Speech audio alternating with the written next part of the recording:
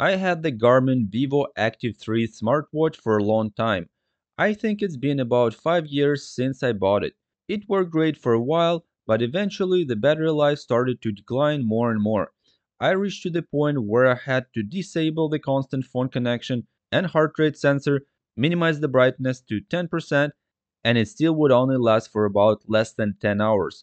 This has to be fixed, so I decided to upgrade the battery. In this video, I will share my story of how I did it and explain step by step how to do the same. Perhaps it will be helpful to someone as well. So let's get started. And before we start, if you're new to the channel, please take a second to click the subscribe button. This will help me a lot to grow my channel. I'll bring you more helpful, interesting repair and other quality content. Also smash the notification bell so you don't miss new videos.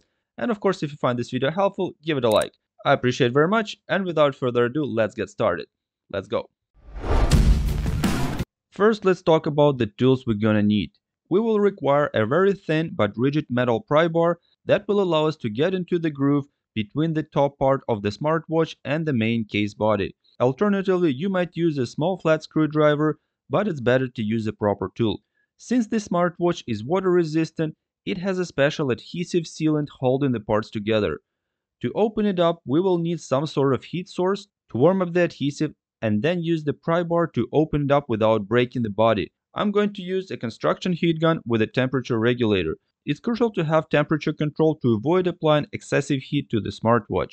In my case, the temperature is controlled by the dial on the back, and honestly, it is not very accurate. I had to double check the actual temperature with my multimeter, and it was showing different temperatures all the time at the same setting. However, this is a pretty cheap heat gun, so you get what you pay for. You can also use a regular hair dryer for this purpose if you have one. You will also need a small Phillips head screwdriver, a pair of tweezers, and a plastic pry bar. In my case, I needed more tools, but that's only if you go through the same upgrade as I did. And of course, don't forget about safety, and use safety goggles to protect your eyes. Normally, one would need a proper replacement battery for the Garmin VivoActive 3, which you can still find online. However, in my case, due to some unforeseen logistic problems, I wasn't able to get one. On the other hand, I ended up with a higher capacity battery, but more on that later. Initially, I thought that if the original Garmin battery or its replacement from Cameron Sino is 160 mAh and has dimensions of 22.5 by 20.5 by 4.5 mm, I would need to look for a battery with these dimensions or smaller. I couldn't find a battery with 160 mAh capacity and dimensions matching the original battery size. So I started looking for a battery with a lower capacity, assuming it should also be smaller in size. I found a battery with only 80 mAh and dimensions of 11 by 19 by 4 mm. I thought, well, if the new original battery should last around 7 days when it's new, the 80 mAh battery, which is only half of the capacity of the original one, should last at least 2-3 days, and that would be way better than what I had at the moment, so I proceeded with the repair using this battery. This new battery doesn't come equipped with the proper connector for the Garmin watch and only has flying leads. We will need to cut off the connector from the original battery and solder it to the new battery. By the way, I'm also using a silicone repair pad that can withstand high temperatures and somewhat protect your desk. Let's first go ahead and remove the straps and turn the watches off.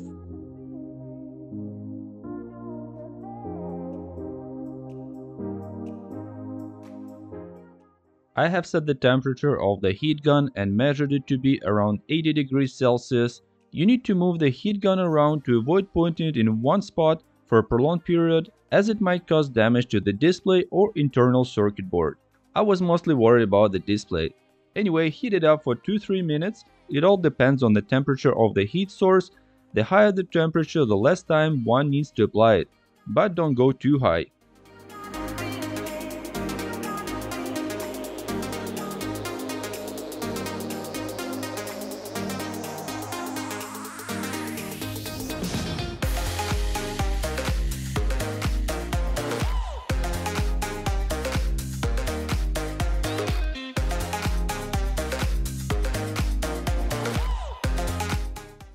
Afterward, try to stick the thin metal pry bar in the groove between two body case parts. Keep in mind, it does require some force to be applied to pry it up, The more it's heated up, the easier it will open up, but of course you don't want to overheat it. If it doesn't open up, try to apply heat for longer or increase the temperature and leave the time the same and try again.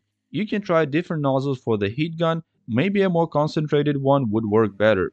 Once you get the pry bar in, go all around and lift up the top part.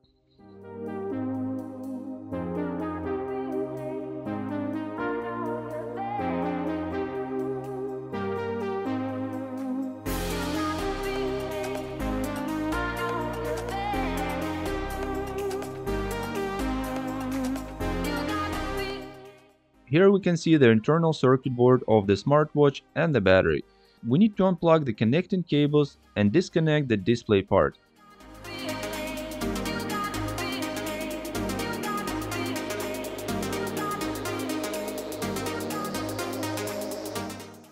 After that, we get a better view of the PCB and the battery. As you can see, it is an original battery.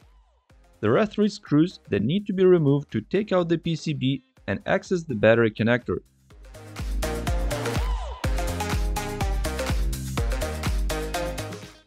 After removing the 3 screws, lift up the PCB and remove it from the case.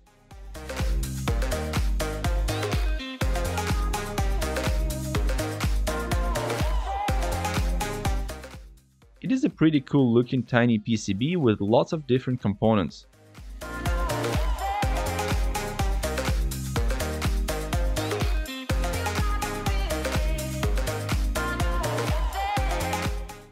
Now it's time to remove the battery, and that became the most challenging part of this repair, ending up much more complicated than I thought it would be. The battery is glued to the case, but the glue is not very strong and is only there to keep the battery in place, so it's removed with a little effort. After that, one simply needs to pull out the battery connector and that's it. It even says push on the connector. I'm not sure if it means to push when connecting or disconnecting, but most likely when connecting, as pushing when disconnecting wouldn't work. I thought maybe there is a tiny tab to push on and then pull the connector, but nothing worked. After watching a few videos on YouTube, I found that no one showed the process of actually disconnecting the battery, except for one video in which it just magically popped out. So after that I thought, well, I definitely need to pull harder to disconnect it. But somehow, either because it was stuck or maybe I rushed too fast or didn't do it properly, I ended up ripping out the cables from the connector. I thought I shouldn't have pulled the connector out in the first place and should have just cut the wires and soldered a new battery to them. But sadly it was too late and I thought the watch was done. By the way, I needed to solder the cables from the new battery to this connector anyway because it didn't come with one. So be cautious when disconnecting the battery and try not to repeat my mistake. But what's done is done. We need to move on. It is a very small connector, way smaller than it appeared in the video because it's zoomed up. I don't know the type or series of the connector it is. Potentially I could have figured out the type of the connector it is, ordered them, got the proper crimping tool for this connector, cleaned up the remaining part of the old connector still stuck there and fixed it this way. But it would be a long process, and I don't have either these connectors or tools to crimp them.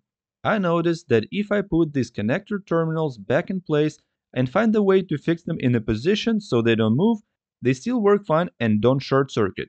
So I decided to give it a try and cut off these ripped out connector terminals from the old battery and solder them on my new battery, which I did, also protecting it with a shrink sleeve. To avoid any movement of the terminals, I used a drop from a silicone glue gun, which actually worked out well. I also removed some tiny puny PCB that was close to where I was working to avoid damaging it, but I noticed that it had some sort of crack already. I wasn't sure if it was like that or if I accidentally broke it. Now with the new battery in place and connected, it's time to put the main circuit board back in, reattach all the cables and see if it's working. Since this battery is much smaller than the original one, it fits very well.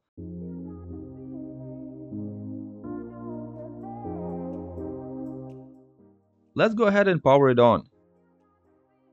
And voila, it's working. It shows the battery charged at 25%. Let's charge it and see how long it will last. And remember that brand new lithium and lithium poly batteries need to be fully discharged and charged at least once to achieve their full capacity. Unfortunately, somehow the battery was discharging way quicker than I thought, and after the first charge, it only lasted like for 3 hours or less. It was discharging drastically, and even after a few battery cycles, it was still happening. I wasn't sure if it was a faulty battery or a bad connection, but I thought it's over. If this battery doesn't even last a full day, this watch goes to scrap.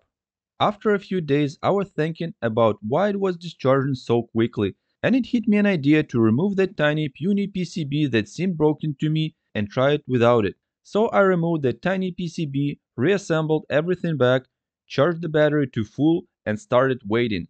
Eureka! It wouldn't discharge fast anymore. On the contrary, it actually lasted almost 60 hours on one charge. That means if the 80 mAh battery lasted for almost 60 hours and the original 160 mAh battery lasted for only 10 hours, thus after simple calculations, the original battery had only about 13-14 mAh capacity left from its original capacity, so it lost over 90% of its original capacity. But anyway, this was a victory. Now I was ready to continue and reassemble the watch completely.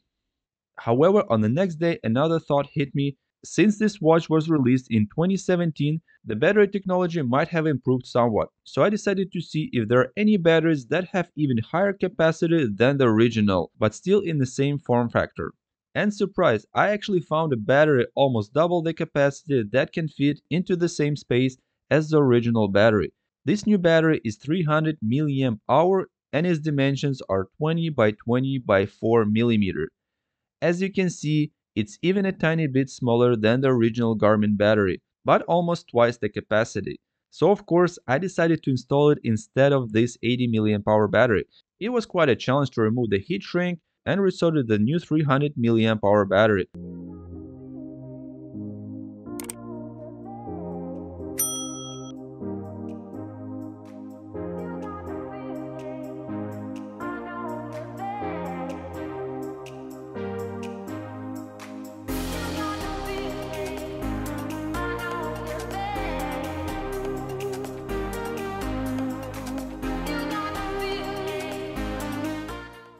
I used the thinnest soldering iron tip that I had because wires are so small.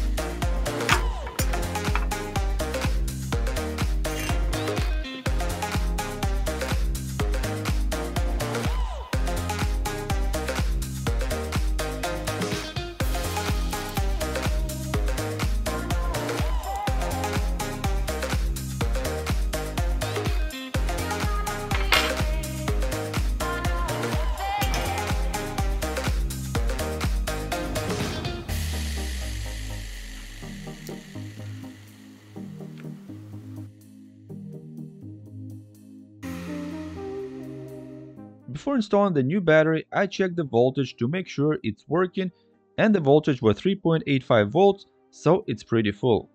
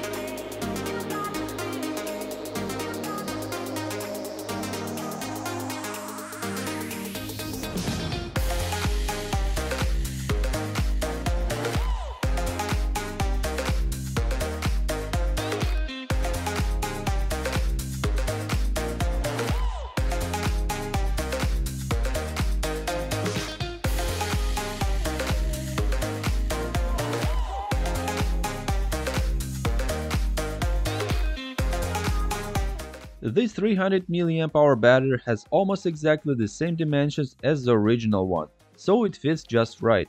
I'm going to put everything together to make sure it's all working fine and then finish the assembly.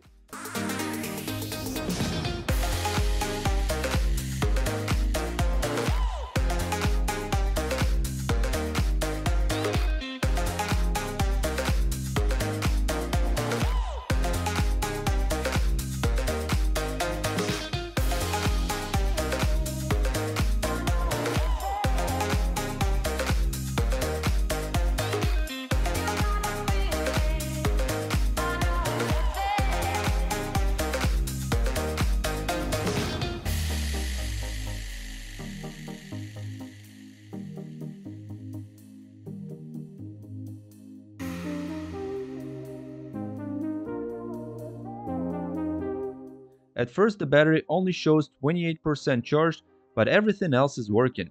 I'm going to charge it to 100% and then let it fully discharge and charge it once more to 100%. One odd thing that I've noticed is that when it's charging, it goes normal and then suddenly jumps to 100%. According to the USB tester, it's consuming 5V at approximately 20 mAh. However, when it reaches 160 mAh, the charging is stopped even though the battery capacity is 300 mAh. So it's like a little more than half full. This in turn means that the overall battery life will be extended twice as much because only 60% of the battery life is used at any given time. Also, when it's discharging, it could go down as normal and then at 2% and 1%, it can stay for like few days. Actually, it was staying for at least couple days at 1%. I'm not sure what that would mean, but when upgrading to a higher capacity battery, the smartwatch may not be accurately calibrated to the new battery specifications. Calibration involves the device learning how the battery behaves over charge and discharge cycles.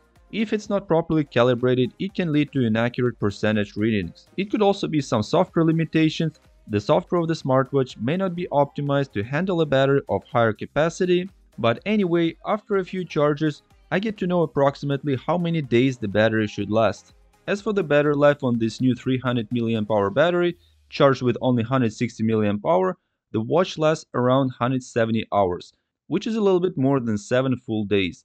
But that's with the heart rate sensor turned off and the phone connection off. With similar settings, the 80 mAh battery lasted for around 60 hours. Finally, as per the official specs on the Garmin website, the 160 mAh battery life of the Garmin VivoActive 3 is around 7 days. So indeed, we get in 7 days of battery life with this new battery, but the life cycle of the battery should be twice as long. For the final assembly, we'll need a multi-purpose adhesive. I'm using B7000. You need to fill up the groove with the glue all around, then put it together and press tightly. Also be careful when closing the two parts together, as there is a little notch on both parts. They need to be aligned, otherwise the case won't fully close. It might be hard to see, but it's very important. Also make sure that the hole is clean, as there might be still some leftovers from the previous adhesive.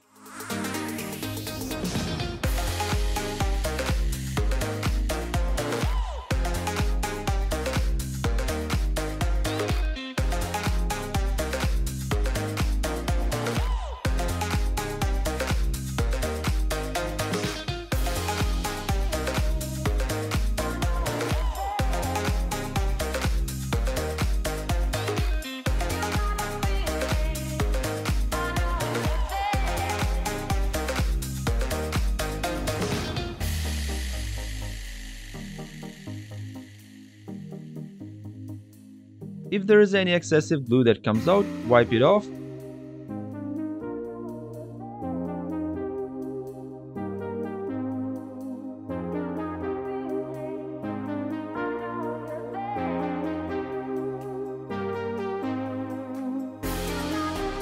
After we put it together, let's turn it on and make sure everything is working before the glue dries up. And yeah, as you can see, it's all functioning like new.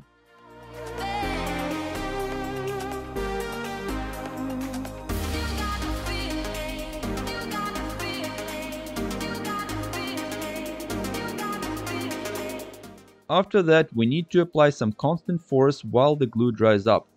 I have used a metal chunk to press on it for a few hours to give it some good pressure, and then used the clamp and left it like that for 48 hours. I think the clamp might have been just enough and the metal chunk is an overkill.